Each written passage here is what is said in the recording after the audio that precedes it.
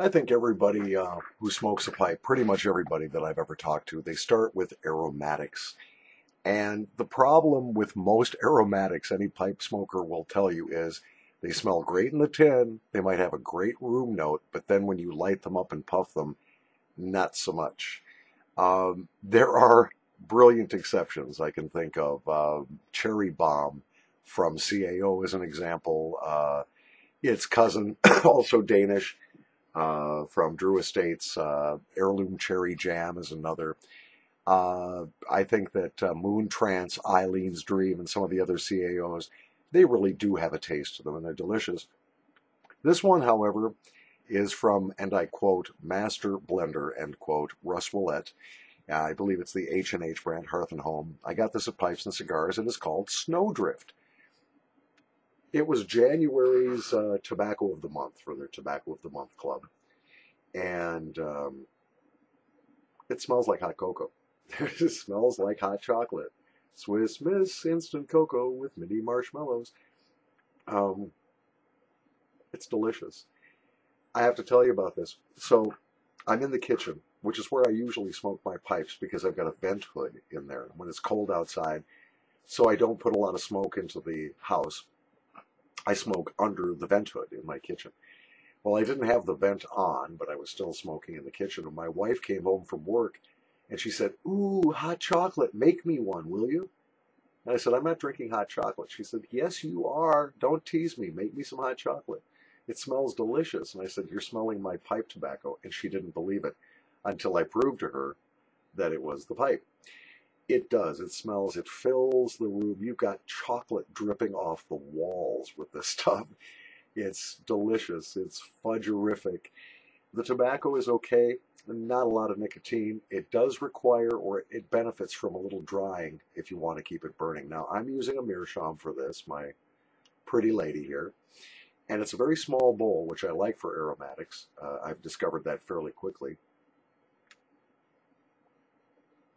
It does get juicy. Almost right away, I'm starting to get some moisture from it. You can hear the little bit of burble in the pipe, maybe. And typical of my curse, I'm going to need to relight this because I let it sit too long. See, that's my curse. I am cursed, guys. My curse is this. I can smoke 15 bowlfuls and have no problems. Have Nirvana bowls, one light, it's good to go, no problem. Turn on the camera to do a YouTube video, pipe goes out. Damn.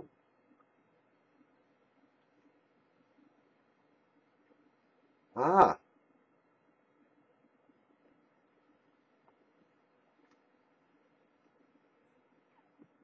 There we go. Fire bad.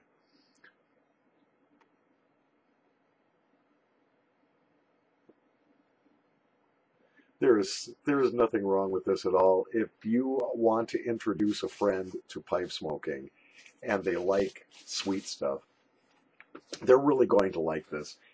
On the Squinty scale, I won't even rate it because I'm really not an expert in at all. I mean, I have a lot more snuff-taking experience than I do pipe smoking. This is a fairly new deal for me, so I am not qualified. I can tell you I like it. Every once in a while, it's really nice to have a little sweet treat, and I generally, excuse me, I'm sorry about that. I've discovered as I continue my pipe odyssey here that I really, really like Englishes and I really like good Virginias. I had some Escudo Navy Deluxe. I think it's fantastic. Some Seattle Pipe Club's Mississippi River, marvelous. McClellan's Jubilee, marvelous. And so I've kind of abandoned aromatics already, but every once in a while, it's so good. And also, if you want to get your wife or your partner to let you smoke in the house, this is the tobacco you blaze up, because I can't think of a single person in the world who would not enjoy this scent. It really does. When you smoke it, anybody that walks into your house will think you're baking a chocolate cake or making hot chocolate. I love the hype. I love the advertising copy that was used for this. It would be the perfect tobacco for staring out the window at falling snow. And that sounds like a lot of hyperbole and a lot of hype, but in fact, it would be. I could see myself cuddling up with a hot cup of coffee in one hand and this tobacco in a pipe in the other and watching the snow falling. There's nothing wrong with it. The flavor persists nicely through the entire bowl, as does the aroma. It does get a little wet, which makes me think I should hunt for a pipe cleaner here real quick and try to swab this out a little bit while we talk. Typical of aromatics, it can get a little wet as you smoke it. And also, this does leave a little crud, a little goop in the bottom of the bowl. And I'm not surprised. This stuff has got to be one of the most heavily cased tobaccos, heavily dressed, heavily topped tobaccos that I've smoked in my short experience. Much of it, huh? But of course it went out again. What's a boy going to do? Relight, of course. Generally speaking, again, you want to impress somebody at how good pipe smoking can smell. This is the one that might turn the tables for you. Get you some yardage with the missus or whatever. My wife never complains when I smoke this. And normally I am not permitted to smoke down here in the dank basement in front of the computer. But this one, she doesn't have a problem with at all. And I think most people would not have a problem with this. Again, the room note is gorgeous. The aroma and the bag is gorgeous. I bought it bulk. The flavor when you smoke it is marvelous. You do get the sweetness. You do get the chocolate. You even get a little hint of marshmallow in there. It is a cup of hot chocolate in tobacco form. And I like it very much. So I'm going to light it up again.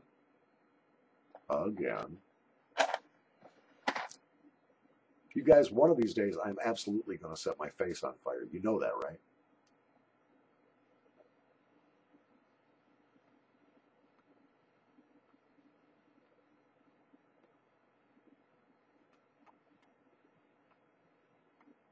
Kissy, kissy.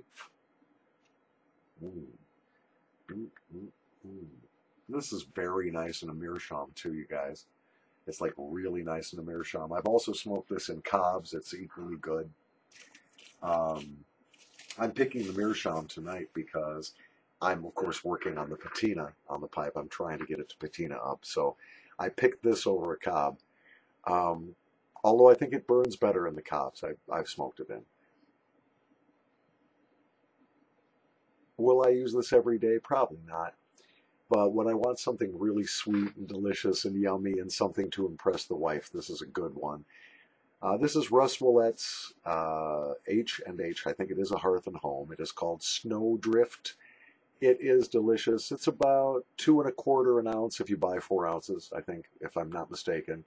So in other words, I got a 4-ounce bag of it for $9, which is a little pricey, but not too bad for a bulk tobacco, especially one this delicious.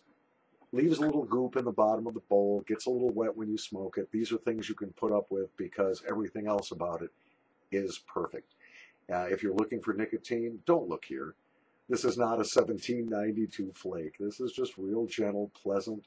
You could smoke this a lot. And not all day maybe, but you could smoke it a lot. Nobody will complain. You will be happy. Your friends will be happy. Your pipe will be happy. And in the end, the world will be a happier place just because you have smoked bowl after bowl of Russ Ouellet's Snowdrift. So good.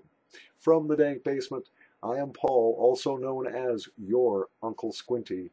Thank you for watching, as always. I appreciate your time.